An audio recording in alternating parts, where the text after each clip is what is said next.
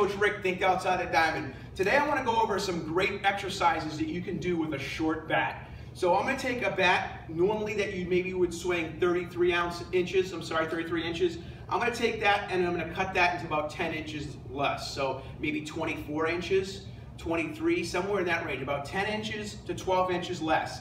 What that does for you is basically when you start to swing and you do any type of flips or tee work, even some short live, you're going to have to be more efficient with your hands. If you're more efficient with your hands, you're going to be able to hit that ball off the sweet spot. The extra length sometimes gives us a credibility and some of a leverage to pull off the ball and still be able to hit it over the plate. But a shorter bat, you're not going to be able to pull off the ball with the front side, shoulder, or the hands and hit that pitch properly. So I love short bat drills. Take a bat, again, decrease it about 10 inches, 12 inches from what you swing, and utilize that in flips, short toss, and tee work.